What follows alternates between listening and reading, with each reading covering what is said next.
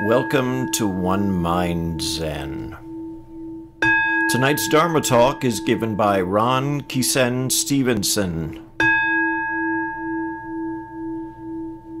Tonight I would like to talk about the topic of the other. Just before the year 2000, in the late 1900s, the last century, I guess, Facebook had not yet been invented, and the forum for Buddhist, shall we say, the Buddhist forum online was called Usenet. It was also called news groups, and they had such names as Alt Buddhism Tibetan, Alt Buddhism Zen, Alt Buddha Short Fat Guy, and so forth. I'm still in contact with a lot of the people who were on in those days, but most of them have moved on to terrorize people in Facebook. It was there that I learned a lot about the dynamics of online discussion. Having practiced Zen in Korea, I'd never encountered anything like that. But in these forums, I quickly learned words like troll and flame war, so forth. And one of the things that is of interest is that in these Buddhist forums, it's quite common to see people faulting one another for not being good Buddhists, not observing right speech, right behavior, and so forth. You've seen it before where there's a message posted announcing someone's departure from the group with a hit after the bell. It's a hit and run move. And then you'll see ensuing comments like, "This isn't an airport. You don't need to announce your departure," and so forth. And to be sure, the Buddhist ethical teachings are fundamentally important, such as right speech. And these are prominent in teachings such as the precepts, the Eightfold Right Practices, the Three Poisons, the Immeasurables, Ahimsa. But what's often problematic about ethics, I find, is that they always seem to apply to the other.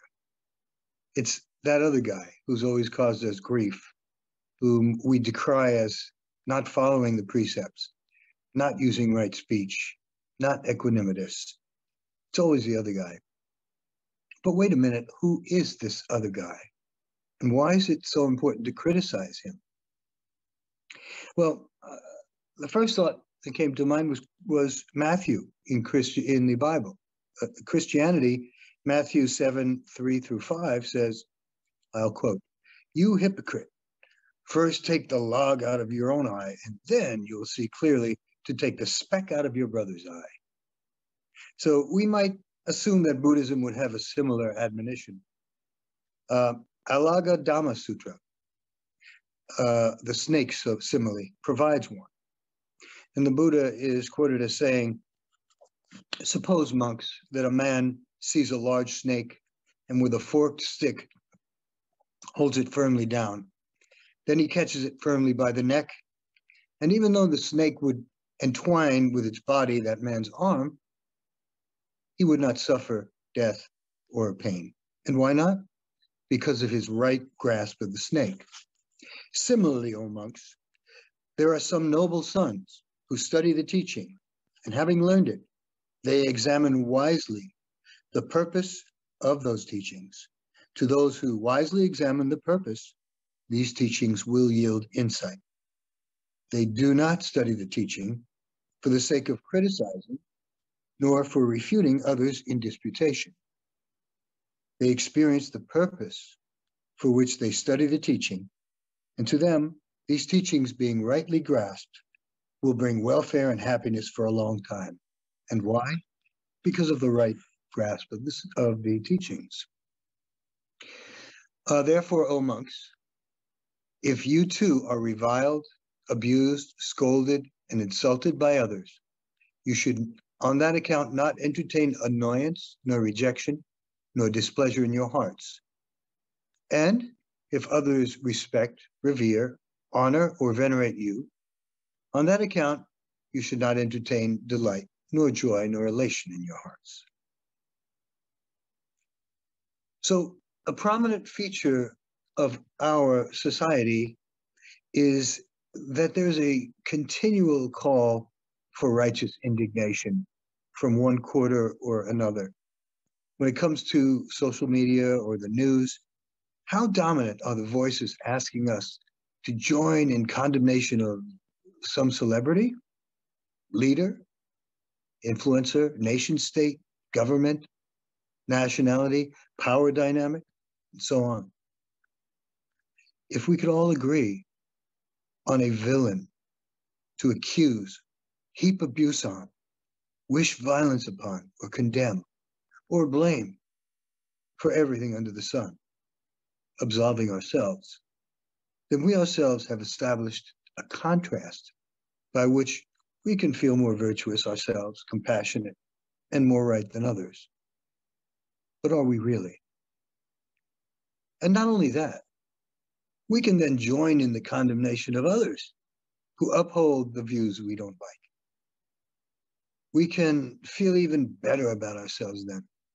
And all that was accomplished without lifting a finger to actually be helpful, caring, equanimous, or actually taking any personal responsibility for our actions. It's easy to get suckered into righteous indignation and turn that into resentment and wrong speech and wrong behavior.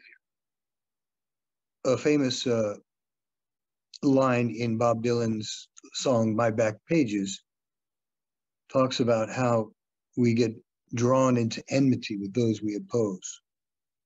In a soldier's stance, he wrote, I aimed my hand at the Mongol dogs who teach, fearing not that I'd become my enemy in the instant that I preach. So the point for us as Buddhists, as I see it, is how we deal with the notion of the other. This notion that characterizes the conflicts we encounter. The media that co-opts us into cheering for war or policies that penalize and punish instead of nurture and de-escalate. Of course, our first recourse in dealing with conflict is right understanding and right speech.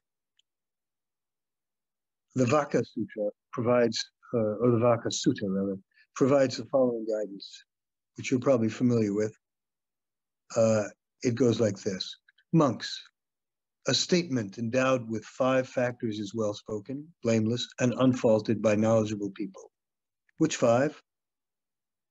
1, it is spoken at the right time. It's spoken in truth. 3, it's spoken affectionately. 4, spoken beneficially. And spoken with a mind of goodwill. So what all of these 5 criteria depend upon, what they all have in common is what? An ability to see the perspective of the other. None of these can be done without consideration of the other's perspective and welfare. That doesn't mean that we necessarily accept the perspective as completely true, correct, or even palatable. But we do need to address the issue from the other's perspective if we hope to have any dialogue. Courses on negotiation put this forth as a fundamental premise. So why can't we use that premise in statesmanship, in our lives, in our practice? If we want to live and let live, we are just going to have to find better ways to disagree without being disagreeable. And I'll credit Reverend Jesse Jackson for that phrase. And that means stepping back from our own narratives and the dominant narratives we hear in our society. Things are seldom black and white. when there are actually two or more individuals or groups who are just really acting from their own self-interest. And the self-interest of one need not be incompatible or unreconcilable with the self-interest of the other. Recognizing the other's self-interest is the most effective place to start. Now, our own interests may be well-intended, but they often blind us to the humanity of the other. We can more effectively hear each other's concerns before things escalate and hammer out a win-win common ground solution rather than devolve into a zero-sum blame game and worse. And so I'll conclude with some famous and probably familiar words from the first chapter of Dhammapada. He abused me. He struck me. He overpowered me. He robbed me. Those who harbor such thoughts do not still their hatred. Those who do not harbor such thoughts still their hatred. Hatred is never appeased by hatred in this world. By non-hatred alone is hatred appeased. This is a law eternal. There are those who do not realize that one day we all must die. But those who do realize that we all must die settle their quarrels. So how do we promote greater understanding among parties who disagree? Deep listening and a response that is timely, true, affectionate, beneficial, and spoken with a mind of goodwill. If there is misinformation, we respectfully address it. If there is clamor for evil, we counter it with wisdom and compassion, and not with mutual enmity.